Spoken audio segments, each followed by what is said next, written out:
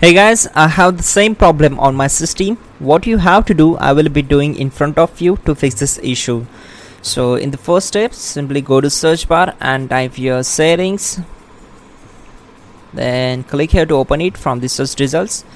On this window, we need to simply select personalization on the left side.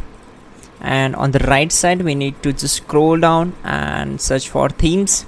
Just click here and then again scroll down and find out the desktop icon settings option. In the related settings, just click here, so it will open a new window that is desktop icon settings. So we need to select those icons which you want.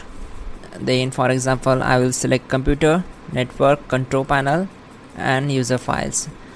So we need to click on apply and then OK, but still it's not showing on my desktop. So I will simply right click on the desktop and will select the view option, and after that check this option, show desktop settings icons. So we need to check it. So here we go, the all applications and the icons are showing on our desktop. So that's it guys, your problem is solved, you're good to go. Don't forget to like the video and please do subscribe the channel.